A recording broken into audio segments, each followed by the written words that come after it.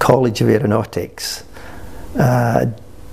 Institute of Technology was looking for a fitter that was experienced on the jet stream. So I came, had an interview, and stayed here for 40 years.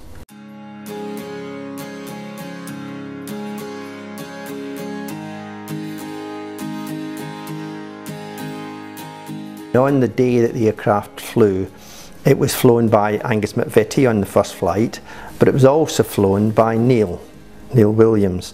I don't think anybody knows what Neil did with the aeroplane on that first flight, because he was the aerobatic expert.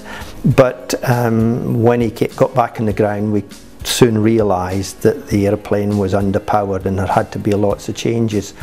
So I was delegated as an engineer or a fitter at the time to be involved in all the modifications associated with the airframe, because everybody else had got other work to get on with.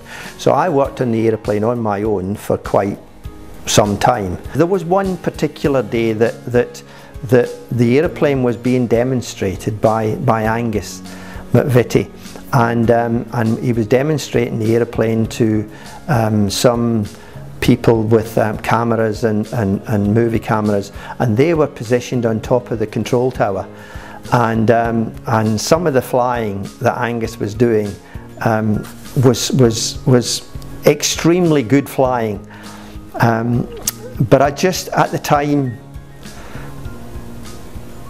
I just got a little bit uneasy. It got very close to the ground at a couple of occasions, and I just thought, I'm going to go back into the hangar. Just to be involved in first offs is a unique type of aviation. It's not just about doing the same thing day in, day out. Every day is different. The staff were so diversified in what they were capable of doing. They were so skilled, and the atmosphere, the friendliness, I couldn't wish for anything better.